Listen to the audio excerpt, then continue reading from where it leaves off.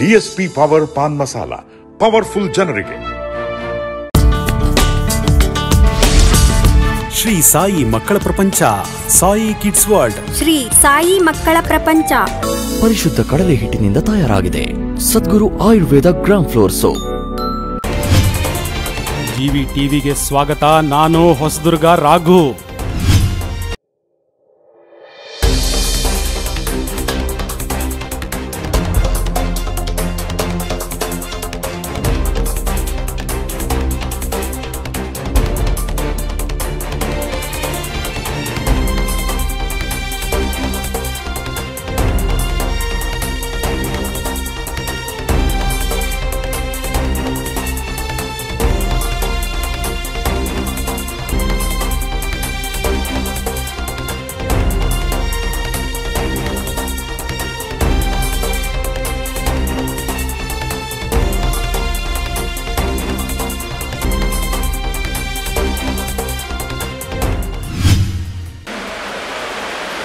ಈ ಒಂದು ಕಾರ್ಯಕ್ರಮ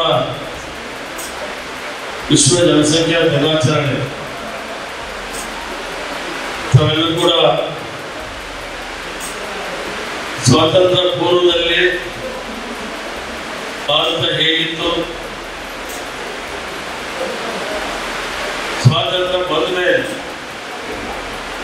ನಮ್ಮ ದೇಶ ಏನ್ ಸಾಧಿಸಿದೆ ಅಂತಕ್ಕಂಥ ವಿಚಾರಗಳನ್ನು ಗಮನಿಸಬೇಕಾಗ್ತದೆ. ಸ್ವಾತಂತ್ರ್ಯ ಬಂದ ಸಂದರ್ಭದಲ್ಲಿ ಈ ದೇಶದ ಪರಿಸ್ಥಿತಿ ಬಹಳ ಹೀನಾಯ ಸ್ಥಿತಿನಲ್ಲಿತ್ತು. ಬಡತನದ ಬೇಗಿನಲ್ಲಿ ನಮ್ಮ ಜನ ಸಂಕಷ್ಟದಲ್ಲಿದ್ರು. ಬಡತನದ ಬೇಗದಲ್ಲಿ ನನ್ನ ಸಂಕಷ್ಟದ ಜನಕ್ಕೆ ಭೂಮಿ ಇರಲಿಲ್ಲ,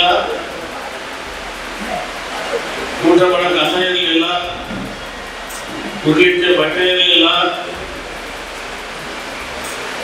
ಆರೋಗ್ಯ ತಪಾಸಣೆ ಇರಲಿಲ್ಲ, ಶಿಕ್ಷಣ ಇರಲಿಲ್ಲ, ರಸ್ತೆ ಸಂಪರ್ಕಗಳಿರಲಿಲ್ಲ, ವಾಸಕ್ಕೆ ಯೋಗ್ಯವಾದ ಮನೆಗಳಿರಲಿಲ್ಲ.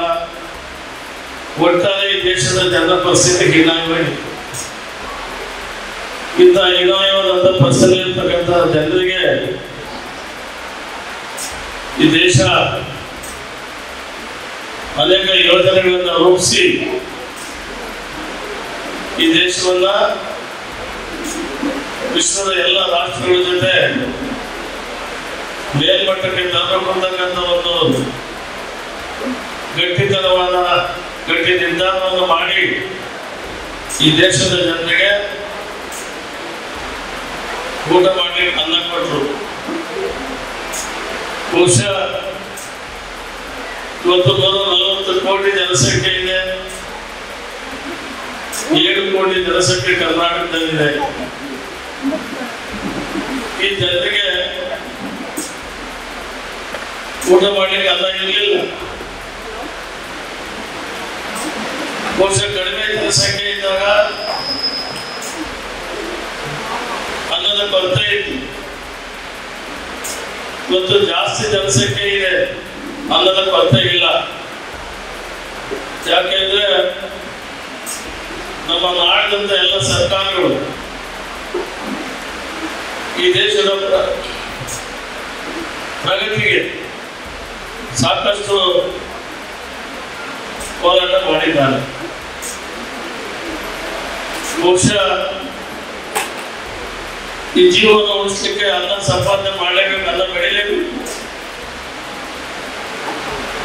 ಭೂಮಿ ಮೇಲೆ ಬೆಳೀತಕ್ಕಂಥ ಯಾವುದೇ ಬೆಳೆನೂ ಕೂಡ ಅಷ್ಟು ಫಲ ನೀಡ್ತಾ ಇರಲಿಲ್ಲ. ನಮ್ಮ ಕೃಷಿ ವಿಶ್ವವಿದ್ಯಾಲಯಗಳನ್ನು ತೆರೆದು ಕೃಷಿ ವಿದ್ಯಾರ್ಥಿಗಳ ಪ್ರಕಾರ ಹಣದಲ್ಲಿ ಕೃಷಿ ಶಿಕ್ಷಣವನ್ನು ನೀಡಿ ಕೃಷಿ ಶಿಕ್ಷಣದ ಮೂಲಕ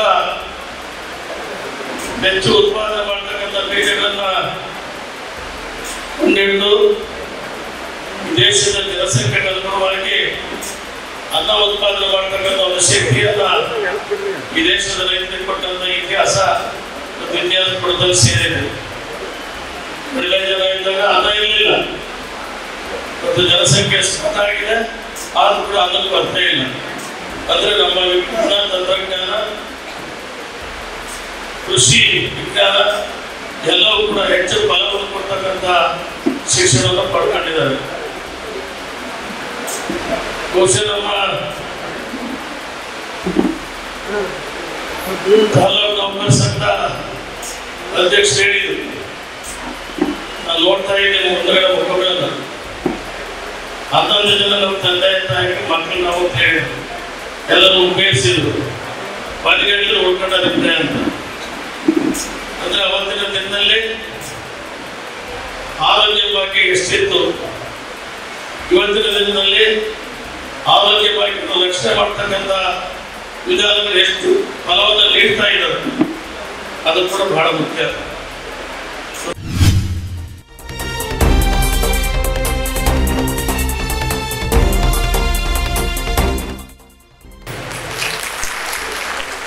ಸೊ ಇವತ್ತು ಇಲ್ಲಿ ಏನಕ್ಕೆ ನೆರೆದಿದ್ದೀವಿ, ಏನು ಕಾರ್ಯಕ್ರಮ ಹಮ್ಮಿಕೊಂಡಿದ್ದೀವಿ ಅಂತ ಎಲ್ಲರಿಗೂ ಗೊತ್ತಾಗಿದೆ. ಸೊ ಜನಸಂಖ್ಯೆ ಹೆಚ್ಚಳದಿಂದ ಉಂಟಾಗುವ ಸಮಸ್ಯೆಗಳ ಬಗ್ಗೆ ಅರಿವು ಮೂಡಿಸಲು ಪ್ರತಿ ವರ್ಷ ಜುಲೈ 11ನೇ ತಾರೀಕಿನಂದು ವಿಶ್ವಾದ್ಯಂತ ಜನಸಂಖ್ಯೆ ದಿನಾಚರಣೆಯನ್ನು ಆಚರಿಸಿಕೊಂಡು ಬರಲಾಗಿದೆ. ಜನಸಂಖ್ಯೆ ದೇಶದ ಅಭಿವೃದ್ಧಿಯಲ್ಲಿ ಪ್ರಮುಖ ಪಾತ್ರ ವಹಿಸುತ್ತದೆ. ಇದು ಕೇವಲ ಸಂಖ್ಯೆ ಆಗಬಾರದು. ಸಂಖ್ಯೆ ಏನಾಗುತ್ತೆ, ಅದರಿಂದ ಜಾಸ್ತಿ ಬರ್ಡನ್ ಆಗುತ್ತೆ. ಇದು ಸಂಪನ್ಮೂಲವಾಗಿ ಕನ್ವರ್ಟ್ ಆಗಬೇಕು. ಅತಿಯಾದ ಜನಸಂಖ್ಯೆಯಿಂದ ದೇಶದ ಅಭಿವೃದ್ಧಿಗೆ ಮಾರ್ಗವಾಗುತ್ತೆ. ಭಾರತ ಸೇರಿದಂತೆ ವಿಶ್ವದ ಅನೇಕ ರಾಷ್ಟ್ರಗಳು ಈ ಒಂದು ಸಮಸ್ಯೆಯಿಂದ ಒದ್ದಾಡ್ತಾ ಇದ್ದಾರೆ. ಯಾವುದು? ಜನಸಂಖ್ಯೆ ಏರಿಕೆಯಿಂದ. ಸೊ ಅತಿಯಾದ ಜನಸಂಖ್ಯೆಗೆ ನಾವು ಕಾರಣಗಳನ್ನ ನೋಡ್ತಾ ಹೋದ್ರೆ, ಒಂದು ಪೋವರ್ಟಿ, ಬಡತನ, ಅನಕ್ಷತೆ, ಇಲಿಟ್ರಸಿ, ಲಿಂಗ ಅಸಮಾನತೆ ಮತ್ತು ಹಲವು ಮೂಢನಂಬಿಕೆ ಕಟ್ಟುಪಾಡು ಪದ್ಧತಿಗಳು. ಸೊ ಇವು ಪ್ರಮುಖವಾಗಿ ಜನಸಂಖ್ಯೆ ಏರಿಕೆಗೆ ಕಾರಣವಾಗಿವೆ. ಪ್ರಸ್ತುತ ನಾವು ಜನಸಂಖ್ಯೆ ಎಷ್ಟೆಷ್ಟಿದೆ ಪ್ರಪಂಚದಲ್ಲಿ ಅಂತ ನೋಡ್ತಾ ಹೋದ್ರೆ, ಜಗತ್ತಿನ ಜನಸಂಖ್ಯೆ 7.87 ಬಿಲಿಯನ್ ಇದೆ. ಭಾರತ ದೇಶದ ಪಾಲು ಅದರಲ್ಲಿ 1.39 ಬಿಲಿಯನ್ ಅಷ್ಟಿದೆ. ಪ್ರಸ್ತುತ ನಮ್ಮ ಕರ್ನಾಟಕ 66.17 ಬಿಲಿಯನ್ ಇದೆ. ಹೊಸದುರ್ಗನ ನಾವು ನೋಡ್ತಾ ಹೋದ್ರೆ 3 ಲಕ್ಷದಷ್ಟು ಜನಸಂಖ್ಯೆ ನಮ್ಮ ತಾಲೂಕಿನಲ್ಲಿದೆ. 10 ವರ್ಷಗಳ ಹಿಂದೆ ನಮ್ಮ ಜನಸಂಖ್ಯೆ 2,35,116 ಇತ್ತು. ಈಗ 2023ಕ್ಕೆ 3 ಲಕ್ಷ ಆಗಿದೆ. ಸರಿಸುಮಾರು 65,000 ಜನ ಜಾಸ್ತಿ ಆಗಿದ್ದಾರೆ 10 ವರ್ಷದಲ್ಲಿ. ಸೊ 23ರ ವಿಶ್ವ ಜನಸಂಖ್ಯಾ ದಿನಾಚರಣೆ ಘೋಷವಾಕ್ಯ ಏನ್ ಹೇಳುತ್ತಂದ್ರೆ, ಆಜಾದಿಕ ಅಮೃತ ಮಹೋತ್ಸವದ ಅಂಗವಾಗಿ ಕುಟುಂಬ ಯೋಜನೆಯನ್ನು ಅಳವಡಿಸಿಕೊಂಡು ಸಂತೋಷ ಮತ್ತು ಸಮೃದ್ಧಿಯ ಜೀವನವನ್ನು ಆಯ್ಕೆ ಮಾಡಿಕೊಳ್ಬೇಕಂತೇಳಿ ಈ ಒಂದು ಘೋಷವಾಕ್ಯ ಈ ವರ್ಷ ಹೊರಡಿಸಿದ್ದಾರೆ. ವಿಶ್ವ ಜನಸಂಖ್ಯೆ ದಿನಾಚರಣೆಯ ಉದ್ದೇಶ ಮತ್ತು ಮಹತ್ವ ಏನು, ಇದನ್ನೇನಕ್ಕೆ ನಾವು ಪ್ರತಿ ವರ್ಷ ಆಚರಣೆ ಮಾಡಬೇಕಂತ ನೋಡಿದ್ರೆ, ಸೊ ಆರೋಗ್ಯಕರ ಜೀವನ ಎಲ್ಲರಿಗೂ ಬೇಕು. ಆರೋಗ್ಯಕರ ಜೀವನ ಇಲ್ಲ ಅಂದ್ರೆ ಏನ್ ಸಂಪತ್ತಿದ್ರು ಎಲ್ಲದೂ ವೇಸ್ಟ್. ಯಾಕಂದ್ರೆ ನಮ್ಮ ನಿಜವಾದ ಆಭರಣಗಳು ಯಾವುವು ಅಂದ್ರೆ, ನಮ್ಮ ದೇಹದಲ್ಲಿರುವ ಉತ್ತಮವಾಗಿ ಕ್ರಿಯೆ ನಡೆಸುವ ಅಂಗಾಂಗಗಳೇ ನಮ್ಮ ಆಭರಣಗಳು. ಆ ಆಭರಣಗಳನ್ನ ನಾವು ಕಾಪಾಡ್ಕೋಬೇಕಾಗುತ್ತೆ. ನಮ್ಮ ಮಿಡಲ್ ಇರ್ಬೋದು, ಲಿವರ್ ಇರ್ಬೋದು, ಹೃದಯ ಇರ್ಬೋದು, ಇವೇ ನಮ್ಮ ನಿಜವಾದ ಆಭರಣಗಳು. ನಮ್ಗೆ ಆರೋಗ್ಯಕರ ಜೀವನ ಬೇಕು. ಸಣ್ಣ ಕುಟುಂಬಗಳ ಪ್ರಾಮುಖ್ಯತೆ ಬಗ್ಗೆ ನಾವು ಜನಸಮುದಾಯಕ್ಕೆ ತಿಳಿಸ್ಕೊಡ್ಬೇಕಾಗುತ್ತೆ. ಜನಸಂಖ್ಯೆ ಸ್ಫೋಟದಿಂದ ಏನೇನು ತೊಂದರೆ ಆಗುತ್ತೆ ಅದ್ರ ಬಗ್ಗೆ ನಾವು ಮಾಹಿತಿನ ಹಂಚ್ಕೋಬೇಕಾಗುತ್ತೆ. ಕುಟುಂಬ ಯೋಜನೆಗೆ ಆದ್ಯತೆ ನೀಡಬೇಕಾಗುತ್ತೆ. ಬಡತನ ಇರ್ಬೋದು, ಶಿಶು ಮರಣ ಇರ್ಬೋದು, ಲಿಂಗ ಅಸಮಾನತೆ ಇರ್ಬೋದು, ಮುಂತಾದ ವಿಚಾರಗಳಲ್ಲಿ ಸಮುದಾಯವನ್ನು ನಾವು ಜಾಗೃತಿಗೊಳಿಸಬೇಕು. ಅದರಿಂದ ಏನೇನು ತೊಂದರೆ ಆಗುತ್ತೆ ಅಂತ ನಾವು ತಿಳಿಸ್ಕೊಡ್ಬೇಕು. ಈ ಒಂದು ಸಲುವಾಗಿ ಈ ವಿಶ್ವ ಜನಸಂಖ್ಯೆ ದಿನಾಚರಣೆಯನ್ನ ಆಚರಣೆ ಮಾಡ್ಕೊಂತ ಬರ್ತಾ ಇದ್ದಾರೆ. ಮಧುಮೇಹ ಬಗ್ಗೆ ಯಾಕೆ ತಗೊಂಡ್ಬಂದಿದ್ದೀನಿ ಅಂದ್ರೆ, ಹಿಂದೆ ಸಕ್ಕರೆ ಕಾಯಿಲೆ ಅಂದ್ರೆ ಶ್ರೀಮಂತ ಕಾಯಿಲೆ ಅನ್ನೋ ಭಾವನೆ ಇತ್ತು. ಈಗ ಪ್ರತಿ ಹಳ್ಳಿಗೂ ಪ್ರತಿ ಮನೆಯಲ್ಲೂ ಒಬ್ಬರಿಗಿಬ್ಬರಿಗೆ ಸಕ್ಕರೆ ಕಾಯಿಲೆ ಇರುತ್ತೆ. ಸಕ್ಕರೆ ಕಾಯಿಲೆ ಬಂದ್ರೆ ಸಕ್ಕರೆ ಕಾಯಿಲೆನ ಯಾವ ರೀತಿ ನಿಯಂತ್ರಣ ಇಟ್ಕೋಬೇಕು, ಏನೇನು ತಪಾಸಣೆ ಮಾಡಿಸ್ಕೋಬೇಕು, ಸಕ್ಕರೆ ಕಾಯಿಲೆ ನಿಯಂತ್ರಣದಲ್ಲಿ ಇಲ್ಲದೆ ಇದ್ರೆ ಏನೇನು ತೊಡಕುಗಳಾಗ್ತವೆ, ಅದರಿಂದ ನಮ್ಮ ದೇಹದ ಮೇಲೆ ಏನೇನು ದುಷ್ಪರಿಣಾಮಗಳಾಗ್ತವೆ ಅನ್ನೋದ್ರ ಬಗ್ಗೆ ಸಂಕ್ಷಿಪ್ತವಾಗಿ ಕನ್ನಡ ಆಡು ಭಾಷೆಯಲ್ಲಿ ಬರ್ತಿದ್ದೀನಿ. ನಾನು ಬರ್ತಿದ್ದೀನಿ ಅಂದ್ರೆ ಇದನ್ನು ನಾನು ಹಲವು ಟೆಕ್ಸ್ಟ್ ಬುಕ್ಗಳನ್ನ ರೆಫರ್ ಮಾಡಿ ಏನು ಪಾಯಿಂಟ್ ತೆಗಿಬೋದು ಅನ್ನೋದು ನೋಡಿದ್ದೀನಿ. ಇಂಟರ್ನಲ್ ಮೆಡಿಸಿನ್ ಆಫ್ ಫಿಸಿಷಿಯನ್ ಅಂತಿದೆ, ಅದರದ್ದು ಮೂಲ ಕೃತಿ ಇದೆ. ಅದನ್ನು ನಾನು ಕನ್ನಡಕ್ಕೆ ಅಚ್ಚುಕಟ್ಟಾಗಿ ಅನುವಾದ ಮಾಡಿದ್ದೀನಿ. ದಯವಿಟ್ಟು ಈ ಪುಸ್ತಕಕ್ಕಿಂತ ಕಿರುವತ್ತಿಗೆಯನ್ನು ಓದ್ಕೊಳ್ಳಿ. ಇದರಲ್ಲಿ ಮಧುಮೇಹ ಬಗ್ಗೆ ನನಗೆ ಜಾಸ್ತಿ ಮಾತಾಡಕ್ ಹೋಗಲ್ಲ, ಎಲ್ಲರಿಗೂ ಗೊತ್ತಿದೆ ಸಕ್ಕರೆ ಕಾಯಿಲೆ ಏನು ಎಲ್ಲದೂ ನೀವು ನನಗಿಂತ ಜಾಸ್ತಿ ಗೊತ್ತಿದೆ. ಅದರಲ್ಲೂ ಪ್ರಮುಖವಾಗಿ ಸಕ್ಕರೆ ಕಾಯಿಲೆಗೆ ಯಾರ್ಯಾರು ಚಿಕಿತ್ಸೆ ಪಡಿತಿದ್ದೀರಲ್ಲ ಅವ್ರು ನನಗಿಂತ ಜಾಸ್ತಿ ಮಾತಾಡ್ತಾರೆ. ಹಾಗಾಗಿ ಈ ಪುಸ್ತಕವನ್ನು, ಈ ಕಿರುವತ್ತಿಗೆಯನ್ನು ನಾನು ಸಾಫ್ಟ್ ಕಾಪಿ ಕೊಡ್ತೀವಿ. ಇದನ್ನ ದಯವಿಟ್ಟು ಓದಿ. ಯಾಕಂದ್ರೆ ಇತ್ತೀಚಿನ ದಿನಗಳಲ್ಲಿ 35-40 ವರ್ಷದವರು ಹಠಾತ್ತಾಗಿ ಮಾಡುವಂತಿದ್ದಾರೆ, ನೋಡಿರ್ಬೋದು. ಸಾಕಷ್ಟು ಜನ ಹಠಾತ್ತಾಗಿ ಮಾಡುವಂತಾರೆ, ಬೆಳಗ್ಗೆ ಮಲಗಿರ್ತಾರೆ, ರಾತ್ರಿ ಮಲಗಿರ್ತಾರೆ, ಬೆಳಗ್ಗೆ ಎಲ್ಲ ಇರೋದೇ ಇಲ್ಲ. ಇದಕ್ಕೆ ಒಂದು ಸಕ್ಕರೆ ಕಾಯಿಲೆ ಇರ್ಬೋದು, ಒಂದು ಹೃದಯ ಸಂಬಂಧಿತ ಕಾಯಿಲೆಗಳು ಇರ್ಬೋದು. ಈ ಸಕ್ಕರೆ ಕಾಯಿಲೆ ಮತ್ತು ಅಧಿಕ ರಕ್ತದೊತ್ತಡದಿಂದ ಬ್ರೈನ್ ಸ್ಟ್ರೋಕ್ ಅಂದ್ರೆ ಪಾರ್ಶ್ವವಾಯು ಆಗ್ಬೋದು, ಕ್ಯಾನ್ಸರ್ ಕಾಯಿಲೆಗಳು ಮುಂತಾದ ಕಾಯಿಲೆಗಳಿವೆ. ಅದರಲ್ಲಿ ಪ್ರಪಂಚದಾದ್ಯಂತ 5 ಪ್ರಮುಖ ಸಾವಿಗೆ ಕಾರಣಗಳು ಹುಡುಕ್ತಾ ಹೋದ್ರೆ ಅದರಲ್ಲಿ ಈ ಸಕ್ಕರೆ ಕಾಯಿಲೆ ಫಸ್ಟ್ ಅಂತ ಹೇಳ್ಬೋದು. ಸೊ ಸಕ್ಕರೆ ಕಾಯಿಲೆ 5ನೇ ಸ್ಥಾನದಲ್ಲಿ ಇರುತ್ತೆ ಸಾರಿ. ಹಾಗಾಗಿ ಸಕ್ಕರೆ ಕಾಯಿಲೆ ಬಗ್ಗೆ ಜನಸಮುದಾಯದಲ್ಲಿ ಜಾಗೃತಿ ಮೂಡಿಸಿ. ಯಾಕಂದ್ರೆ ಹೆಚ್ಚಿನ ರೈತರಿಗೆ ಗೊತ್ತೇ ಇರೋದಿಲ್ಲ. ನಾನು ಸತತವಾಗಿ 20 ವರ್ಷ ಹೊರರೋಗಿ ವಿಭಾಗದಲ್ಲಿ ಕೆಲಸ ಮಾಡ್ತಿದ್ರು 400-450 RBS ಇರುತ್ತೆ, ರ್ಯಾಂಡಮ್ ಬ್ಲಡ್ ಶುಗರ್. ಅವ್ರಿಗೆ ಸಕ್ಕರೆ ಕಾಯಿಲೆ ಇದೆ ಅಂತಾನೆ ಗೊತ್ತಿರೋದಿಲ್ಲ. ರ್ಯಾಪಿಡ್ ಬರ್ತಾರೆ, ಸರ್ ಸುಸ್ತಾಗ್ತಿದೆ, ಸೋಲಾಗ್ತಿದೆ, ನಿಶಕ್ತಿ ಆಗುತ್ತೆ, ಯಾಕಂದ್ರೆ ತೂಕ ಕಡಿಮೆ ಆಗ್ತಿದೆ ಅಂತ ಸಕ್ಕರೆ ಕಾಯಿಲೆ ಪರೀಕ್ಷೆ ಮಾಡೋದು, RBS ಪರೀಕ್ಷೆ ಮಾಡಿದ್ರೆ 450-500 ಇರುತ್ತೆ. ಹಾಗಾಗಿ ಅವ್ರಿಗೆ ಏನು ಮಾಹಿತಿನೇ ಇರೋದಿಲ್ಲ. ಹಾಗಾಗಿ ಒಂದು ಕಿರುವತ್ತಿಗೆ ತಂದಿದ್ದೀನಿ. ಇದನ್ನ ಸಾಫ್ಟ್ ಕಾಪಿ ನೀವೇನೊಂದು 5 ರೂಪಾಯಿನಲ್ಲಿ ಪ್ರಿಂಟ್ ಹಾಕ್ಸ್ಕೋಬಹುದು. ಈ ತರ ಕಾಪಿ ಮಾಡ್ಸಕ್ 40 ರೂಪಾಯಿ ಆಗುತ್ತೆ. ಇದು 100 ಕಾಪಿಗಳು ನಾನು ನನ್ನ ಸ್ವಂತ ಹಣದಲ್ಲಿ ಪ್ರಿಂಟ್ ಹಾಕ್ಸಿದ್ದೀನಿ. ಅದನ್ನ ಎಲ್ಲ ಆರೋಗ್ಯ ಕೇಂದ್ರಗಳು ಒಂದೊಂದು ಕಾಪಿ ಕೊಡ್ತೀವಿ. ಹುಡುಕಿಯರು ಇದನ್ನ ಸಾಫ್ಟ್ ಕಾಪಿನ ನೀವು A4 ಸೈಜ್ ಶೀಟ್ ಅಲ್ಲಿ ಹಾಕ್ಸ್ಕೊಂಡು ನೀವು ಜನಸಮುದಾಯದಲ್ಲಿ ಜಾಗೃತಿ ಮೂಡಿಸಿ. ಸಕ್ಕರೆ ಕಾಯಿಲೆ ಇದು ಕಾಯಿಲೆ ಇಲ್ಲ, ಇದು ಮೆಟಬಾಲಿಕ್ ಡಿಸಾರ್ಡರ್. ನಮ್ಮ ದೇಹದಲ್ಲಿ ಸಕ್ಕರೆ ಅಂಶ ಹೆಚ್ಚಾಗಿ ಅದರಿಂದ ದುಷ್ಪರಿಣಾಮ. ಇದು ಕಾಯಿಲೆ ಅನ್ಕೋಬೇಡಿ. ಈ ಕಾಯಿಲೆನ ಡೆಫಿನೆಟ್ ನಾವು ಹತೋಟಿಗೆ ಇಡಬಹುದು. ಇದು ಜೀವನ ಶೈಲಿ ಯಾವ ತರ ಇರಬೇಕು, ಸಕ್ಕರೆ ಪರೀಕ್ಷೆ ಏನ್ ಮಾಡಿಸ್ಕೋಬೇಕು, ಸೊ ವೈದ್ಯರು ನಾವು ಯಾವ ಕಾಣಬೇಕು, ಪ್ರತಿಯೊಂದು ಚೊಕ್ಕಟವಾಗಿ ಬರ್ತಿದೆ. ದಯವಿಟ್ಟು ಪುಸ್ತಕ ಓದಿ. ಸಕ್ಕರೆ ಕಾಯಿಲೆ ಮತ್ತು ಅಧಿಕ ರಕ್ತದೊತ್ತಡ ಇವೆರಡೂ ನಿಯಂತ್ರಣ ಇಟ್ಕೋಬಹುದು. ಇದರಿಂದ ಯಾರು ನಮ್ಮ ಆರೋಗ್ಯ ಸಾಗಬಹುದು.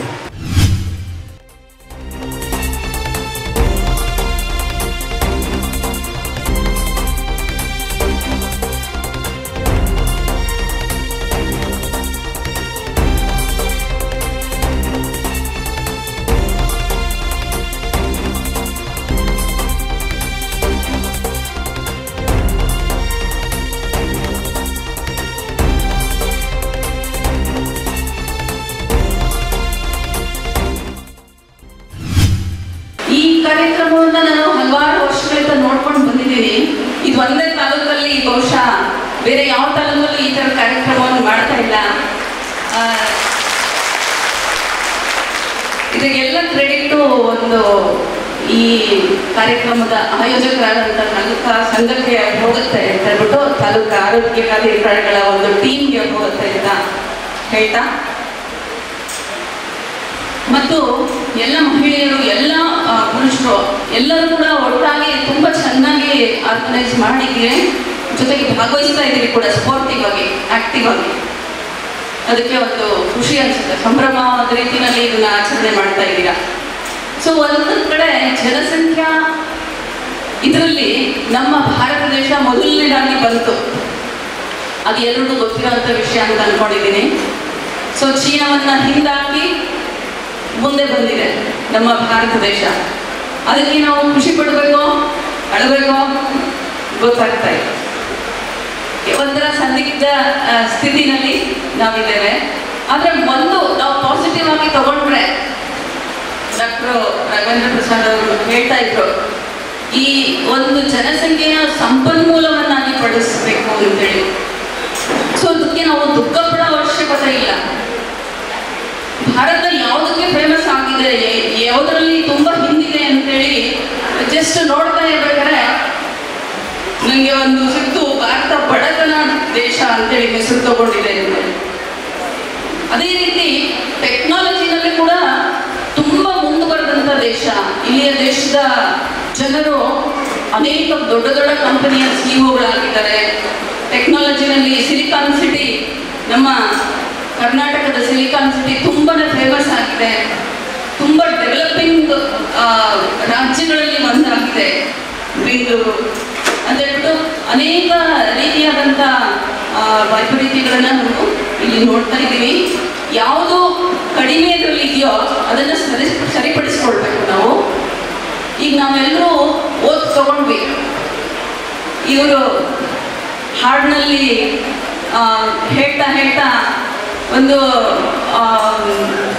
ವರ್ಡ್ನ, ಒಂದು ಸೆಂಟೆನ್ಸ್ನ ಹೇಳಿದರು, ತುಂಬಿದ ಸಭೆಯಲ್ಲಿ ಡ್ರಮ್ಸ್ ಇರಬೇಕು ಅಂತೇಳಿ.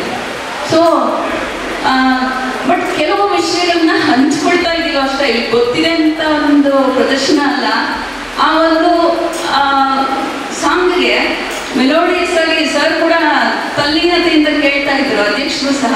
ನನಗೆ ಖುಷಿ ಅನ್ನಿಸ್ತು. So B in the present moment ಅಂತ ಕೇಳ್ತೀವಿ. ನಾವು ಎಲ್ಲಿರ್ತೀವೋ ಅಲ್ಲಿ ತನ್ಮಯತೆಯಿಂದ ಇದ್ದಾಗ ಅಷ್ಟೇ ನಾವು ಎಂಜಾಯ್ ಮಾಡಲಿಕ್ಕೆ ಸಾಧ್ಯ ಅಂತೀವಿ. ಸೊ ಈ ಒಂದು ಕೋಟೊಂದಿಗೆ ನಾನು ಹಲವಾರು ಸಲ ಯೋಚನೆ ಮಾಡ್ತಾ ಇದ್ದೆ, ಹೇಗೆ ಇದನ್ನ ಹೇಗೆ ತಗೊಳ್ಳೋದು. ಜನಸಂಖ್ಯೆ ಹೆಚ್ಚಿದೆ, ನಾವು ಅನೇಕ ಸರ್ಕಾರದ ಕಾರ್ಯಕ್ರಮಗಳನ್ನ ನೋಡ್ತೀವಿ. ಕುರಿ ಸಾಕ್ಲಿಕ್ಕೆ, ಕೋಳಿನ ಸಾಕ್ಲಿಕ್ಕೆ, ಅವುಗಳ ಸಂಖ್ಯೆನ ಜಾಸ್ತಿ ಮಾಡ್ಲಿಕ್ಕೆ ಎಲ್ಲ ಹಣ ಕೊಡ್ತಾರೆ. ಆದ್ರೆ ಇದರ ವೈಪರೀತ್ಯ ಅಂತ ಹೇಳಿದ್ರೆ ಮನುಷ್ಯರನ್ನ ಸಂಖ್ಯೆಯನ್ನು ಕಮ್ಮಿ ಮಾಡಲಿಕ್ಕೆ ಇಲ್ಲಿ ಎಷ್ಟೊಂದು ಹಣನ ನಾವು ವ್ಯಯ ಮಾಡ್ತಾ ಇದ್ದೀವಿ. ಸೊ ಇದು ಯಾಕೆ ಈ ರೀತಿ ಅಂತ ಹೇಳಿ, ಅವುಗಳಿಗೆಲ್ಲ ಸಂಯಮದಿಂದ ಇದೆ. ಎಲ್ಲ ಒಂದು ಹೇಗೆ ದಿನದ ಅಥವಾ ಸೀಸನ್ ಹೇಗಿದೆಯೋ ಆ ರೀತಿನಲ್ಲಿ ಹೋಗ್ತಾ ಇದೆ. ಆದರೆ ಮನುಷ್ಯ ಇದಕ್ಕೆ ವಿರುದ್ಧ ದಿಕ್ಕಿನಲ್ಲಿ ಹೋಗ್ತಾ ಇದ್ದಾನ ಅನ್ನೋ ಒಂದು ಪಾಯಿಂಟು ಅನಿಸ್ತಾ ಇದೆ.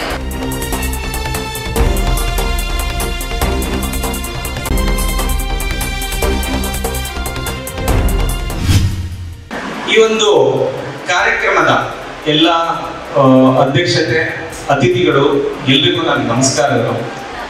ವಿಶ್ವ ಜನಸಂಖ್ಯಾ ದಿನಾಚರಣೆ ಏನು ನಮ್ಮ ದೇಶ ಈ ಜನಸಂಖ್ಯಾ ಸ್ಫೋಟದಿಂದ ನಾವು ಜ್ವಲಂತ ಸಮಸ್ಯೆಗಳನ್ನ ಅನುಭವಿಸ್ತಾ ಇದ್ದೀವಿ.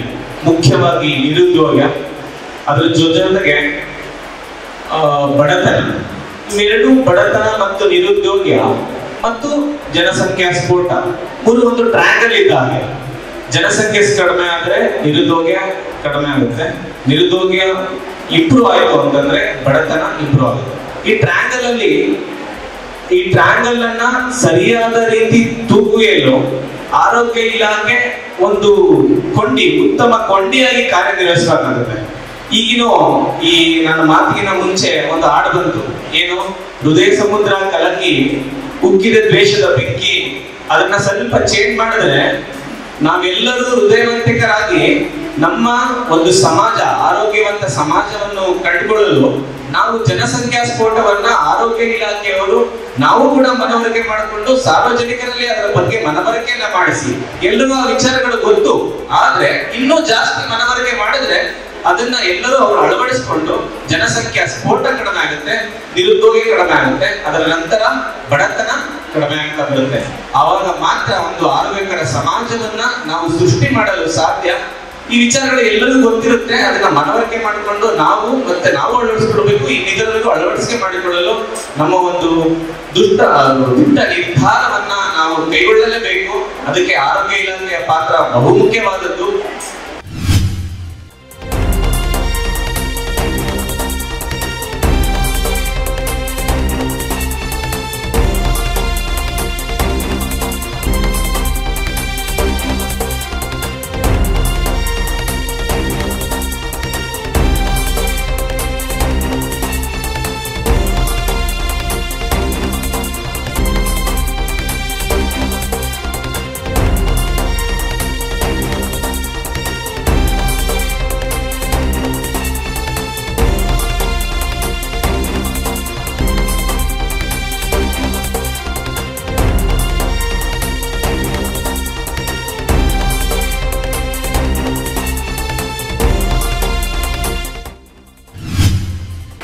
ಬಹುಶಃ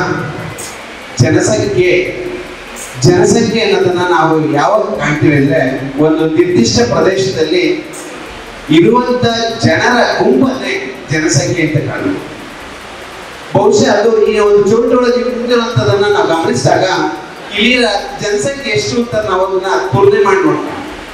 ಆ ಥರದಲ್ಲಿ ವಿಶ್ವದಲ್ಲೇ ನಾವು ಇವತ್ತು ಜನಸಂಖ್ಯೆ 1930ರಲ್ಲಿ ಗಣನೆ ಕಂಡಂತ ಸಂದರ್ಭದಲ್ಲಿ ಬರೀ 4 ಬಿಲಿಯನ್ ಜನಸಂಖ್ಯೆಯನ್ನು ಹೊಂದಿದಂತ ಈ ವಿಶ್ವ ಇವತ್ತು ಸುಮಾರು 8 ಬಿಲಿಯನ್ ಜನಸಂಖ್ಯೆಯನ್ನು ಹೊಂದಿರುವಂತ ಸ್ಥಿತಿಯನ್ನು ನಾವು ಕಾಣ್ತಾ ಇದ್ದೀವಿ. ಬಹುಶಃ ಆ ಜನಸಂಖ್ಯೆಯಲ್ಲಿ ನಮ್ಮ ಭಾರತ 2ನೇ ಸ್ಥಾನದಲ್ಲಿದೆ. ಮೊದಲನೇ ಸ್ಥಾನವನ್ನ ಚೀನಾ ಹಮ್ಮಿಕೊಂಡಿದ್ರೆ 2ನೇ ಸ್ಥಾನವನ್ನ ನಮ್ಮ ಭಾರತ ಈಗಾಗಲೇ ಹೊಂದಿದೆ. ಇಲ್ಲಿ 15% ಚೀನಾದಲ್ಲಿದ್ರೆ 17.5% ನಮ್ಮ ಇಂಡಿಯಾದಲ್ಲಿ. ಬಹುಶಃ ಇನ್ನೊಂದು 5 ವರ್ಷಗಳನ್ನ ಕಳೆದ್ರೆ ಚೀನಾಕ್ಕಿಂತ ಹೆಚ್ಚು ಜನಸಂಖ್ಯೆಯನ್ನು ನಾವೆಲ್ಲ ಹೊಂದುತ್ತೀವಿ ಅನ್ನೋಂಥ ಭಾವನೆ ನಮ್ಗೆಲ್ಲರಿಗೂ ಕೂಡ ವ್ಯಕ್ತ ಆಗುತ್ತೆ. ಹಾಗಾದ್ರೆ ಜನಸಂಖ್ಯೆ ಹೇಗೆ ಹೆಚ್ಚುತ್ತಾ ಇದೆ? ಉದಾಹರಣೆಗೆ ನನ್ನ ಒಂದು ಕುಟುಂಬದನ್ನ ಉದಾಹರಣೆ ಕೊಟ್ಟು ಹೇಳಿಕ್ಕೆ ಇಚ್ಛೆ ಪಡ್ತೀನಿ. ನನ್ನ ತಂದೆ ತಾಯಿ ಇಬ್ರು, ಅವರಿಗೆ ನಾನು 11ನೇ ಮಗ. 11ನೇ ಮಗ ಅಂದ್ರೆ ಅದರ ಮಧ್ಯದಲ್ಲಿ ನನಗೆ 6 ವರ್ಷಕ್ಕಿಂತ ದೊಡ್ಡವರು ನನ್ನ ಅಣ್ಣ ಒಬ್ಬರು ಮಾತ್ರ ಉಳಿದರೆ, ನಾನು ಸುಮಾರು 9 ಜನ ಮರಣವನ್ನು ಹೊಂದಿದರೆ ಆ ಮಕ್ಕಳಾಗಿರೋದ್ರ ಸ್ಥಿತಿನಲ್ಲಿ. ಬಹುಶಃ ನನಗೆ ಏನು ನಾವು ಇಬ್ರು ಉಳಿದಿದೀವೋ, ನಮ್ಮಿಂದ 4 ಜನ, 2 ಕುಟುಂಬದಿಂದ 6 ಜನ ಮಕ್ಕಳನ್ನು ನಾವು ಹೊಂದಿದ್ವಿ. ಹಾಗಾದ್ರೆ ತಂದೆ ತಾಯಿ ಇಬ್ರು, ನಾವು 6 ಜನ, 8 ಆಯ್ತು. ನಮ್ಮ ಮಕ್ಕಳು 6 ಜನಕ್ಕೆ ಈಗ 12 ಜನ ಮಕ್ಕಳಾಗಿದ್ದಾರೆ. ಅಂದ್ರೆ 22 ಜನಸಂಖ್ಯೆಯನ್ನ ಒಂದು ಕುಟುಂಬವನ್ನು. ಮುಂದೆ ನಾನು ಒಂದು ತಲೆಮಾರಿಗೆ, ಅಂದ್ರೆ ನಮ್ಮ ತಂದೆ ತಾಯಿ ಓದಂತ ಸಂದರ್ಭದಲ್ಲಿ ನಾನು ಏನ್ ಬದುಕಿದ್ದೀನಿ ಅಂತ ಅನ್ಕೊಂಡ್ರೆ, ಇನ್ನು 20 ವರ್ಷಗಳನ್ನ ಕಳೆದ್ರೆ 24 ಜನ ಮಕ್ಕಳನ್ನ ಕಾಣುವಂತ ಸ್ಥಿತಿ ನಮ್ಮ ಮಕ್ಕಳಿಗೆ ಬರ್ತದೆ, ನಮ್ಮ ಮೊಮ್ಮಕ್ಕಳಿಗೆ ಬರ್ತದೆ. ಹಾಗಾದ್ರೆ ಎಷ್ಟಾಯ್ತು? ಸುಮಾರು 44 ಜನ ಒಂದು ಸಂಖ್ಯೆ ಆಯ್ತು. ಹಾಗಾದ್ರೆ ಒಂದು ಕುಟುಂಬದಲ್ಲಿ ಇದ್ದಂತ ಇಬ್ಬರಿಗೆ ಇವತ್ತು ಸುಮಾರು 30ರಿಂದ 40 ವರ್ಷದ ಅವರಿಗೆ ನಾವು 40 ಜನ ಮಕ್ಕಳನ್ನ ಕಾಣ್ತೀವಿ ಅಂತಂದ್ರೆ ಜನಸಂಖ್ಯೆ ಎಷ್ಟು ಬರದಲ್ಲಿ ಮೇಲೆ ಹೋಗ್ತಾ ಇದೆ ಅಂತ ನಾವು ಚಿಂತನೆ ಮಾಡಬೇಕು.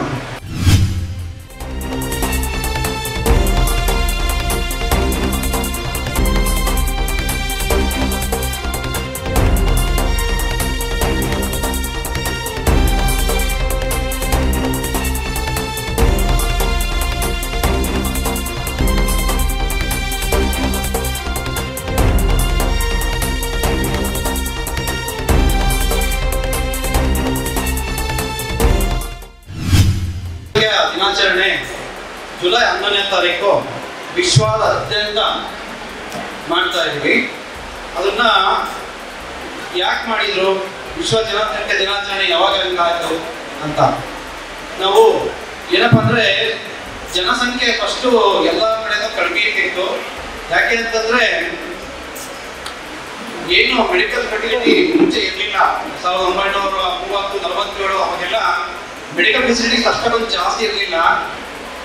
ಯಾರು ಹುಡ್ತಾರಲ್ಲ, ಹುಟ್ಟಾಗ ನಾವು ಅವಾಗ 3 ಜನ 4 ಜನ 5 ಜನ, ಒಬ್ಬೊಬ್ಬರಿಗೆ 12 ಜನನೂ ಆಗಿದ್ದಾರೆ. ಲಾಸ್ಟಿಗೆ ಅವರಿಗೆ ಬರೋಷ್ಟೊತ್ತಿಗೆ ಅವಾಗ ಬಹಳ ಕಾಯಿಲೆಗಳಿತ್ತು. ಪ್ಲೇಗು, ದಡಾರ, ಸ್ಮಾಲ್ ಪಾಕ್ಸು ಅಂತ ಬಹಳ ಮಾರಣಾಂತಿಕ ಕಾಯಿಲೆಗಳಿದ್ದು. ಅವಾಗ ಬೇರೆ ದಾರಿ ಇರಲಿಲ್ಲ. ಜನಗಳು ನಮಗೆ, ನಮ್ಮ ಹಳೆ ಜನಗಳು ಏನೋ ಬುದ್ಧಿವಂತರೇನೆ, ಬಟ್ ಏನಪ್ಪಾ ಅಂದ್ರೆ ನಮ್ಮ ಮುಂದಕ್ಕೆ ನಾವು ಮುದುಕರಾದಾಗ ಮಕ್ಕಳು ಆಸೆ ಆಗಿರ್ಲಿ ಅಂತ ಒಂದು ಕಾರ್ಯಕ್ರಮ ಇಟ್ಕೊಂಡು ಅವರು ಮಕ್ಕಳನ್ನ ಡೆವಲಪ್ ಮಾಡ್ಕೊಂಡಿದ್ರು. ಸೊ ಮಾರ್ಟಾಲಿಟಿ ಜಾಸ್ತಿ ಆಗ್ತಾ ಇತ್ತು. ಆದ್ರೆ ಏನಪ್ಪಾ ಅಂದ್ರೆ ಈಗ ಮೆಡಿಕಲ್ ಸೈನ್ಸ್ ಜಾಸ್ತಿ ಆಗಿದೆ. ಮೆಡಿಕಲ್ ಸೈನ್ಸು ಜಾಸ್ತಿ ಚೆನ್ನಾಗಿ ಉನ್ನತವಾಗಿರೋದ್ರಿಂದ ಮಾರ್ಟಾಲಿಟಿ ರೇಟ್ ಕಡಿಮೆ ಆಗಿದೆ. ಸೊ ಅವಾಗ ಅದು ಏನ್ ಜಾಸ್ತಿ ಆಗ್ತಾ ಇತ್ತಲ್ಲ, ಅದನ್ನ ಸಡನ್ ಆಗಿ ನಾವು ಮೆಡಿಕಲ್ ಫೀಲ್ಡ್ ಲೆವೆಲ್ಗೆ ನಾವು ಕಡಿಮೆ ಮಾಡಕ್ ಆಗ್ಲಿಲ್ಲ. ಅದಕ್ಕೆ ಆ ಕಾರಣ ನಾವು ಜನಸಂಖ್ಯೆ ವಿಶ್ವದಾದ್ಯಂತ ಜಾಸ್ತಿ ಆಯ್ತು. ಅದರಲ್ಲೂ ಏಷ್ಯಾ ಖಂಡದಾಗೆ ಭಾರತ ಮತ್ತೆ ಚೈನಾ ಕಾಂಪಿಟೇಷನ್ ಮೇಲೆ ಚೆನ್ನಾಗಿ ಡೆವಲಪ್ ಆಗ್ತಿತ್ತು. 2011ನೇ ಸೆನ್ಸಸ್ ಪ್ರಕಾರ ಭಾರತ 2ನೇ ಸ್ಥಾನ, ಚೈನಾ 10ನೇ ಸ್ಥಾನ ಇತ್ತು. ಈಗ ಚೈನಾನ ಅವರು ನ್ಯೂಕ್ಲಿಯರ್ ಫ್ಯಾಮಿಲಿ ಪ್ಲಾನಿಂಗ್ ಮಾಡಿರೋದ್ರಿಂದ ಅವರು ಸ್ಟೇಬಲ್ ಆಗ್ತಿದ್ದಾರೆ. ನಮ್ದು ಅಂತ ಪ್ಲಾನಿಂಗ್ ಇಲ್ಲದೆ ಸ್ವಲ್ಪ ಜಾಸ್ತಿ ಆಗ್ತದೆ ಪ್ರಿಡಿಕ್ಷನ್. ಯಾಕಂದ್ರೆ ಕೊರೋನಾ ಬಂದಾಗ ಸೆನ್ಸಸ್ ಆಗಿಲ್ಲ. ಆ ಪ್ರಿಡಿಕ್ಟರ್ ಪ್ರಿಡಿಕ್ಟರ್ ಏನಾಗ್ತದೆ, ಚೈನಾ ನಾವು ದಾಟ್ಬಿಟ್ಟಿದ್ವಿ ದೇಶದಲ್ಲಿ ಅಥವಾ ಪ್ರಪಂಚದಲ್ಲಿ ನಮ್ದೇ ಜಾಸ್ತಿ ಜನಸಂಖ್ಯೆ ಅನ್ನೋದು ಇದೆ. ಆಕ್ಚುಲಿ ಜನಸಂಖ್ಯೆ ಜಾಸ್ತಿ ಇದೆ, ಅದರಲ್ಲಿ ನಾವು ಜಾಸ್ತಿ ಆಗಿದ್ದೀವಿ. ಬಹಳ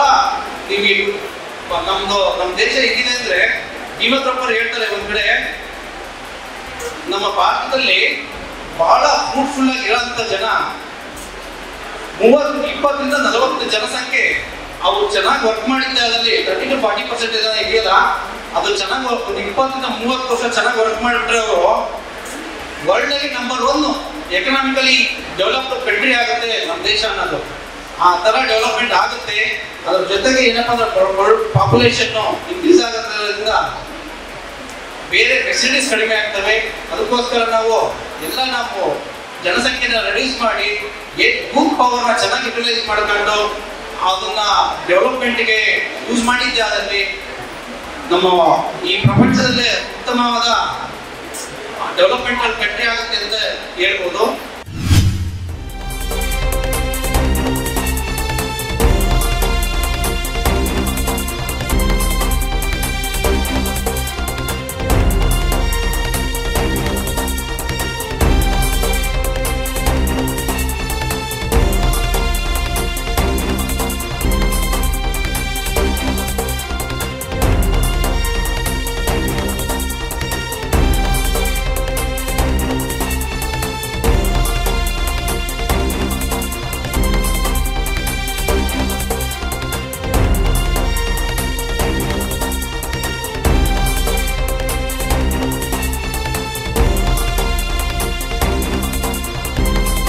ಜಿವಿಟಿವಿ ನಿಮ್ಮ ಧ್ವನಿ, ಪ್ರಾದೇಶಿಕ ಸುದ್ದಿ ಮತ್ತು ಮನರಂಜನಾ ವಾಹಿನಿ. ಇದು ಕೋಟೆನಾಡಿನ ಕನ್ನಡಿ.